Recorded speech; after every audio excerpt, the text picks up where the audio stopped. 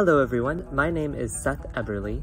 I'm an arts educator at Silverwood Park, and today I am going to show you how to make some homemade paper flowers that are in bloom all the time.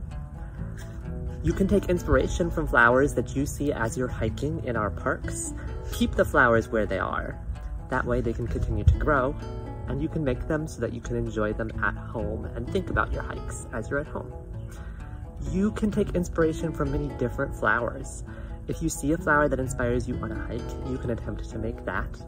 It's best and easiest to start with flowers that have larger petals using the methods that I'll show you. But you can also use a field guide, which is what I'm going to use to show you how to make the flowers. All right, let's get started.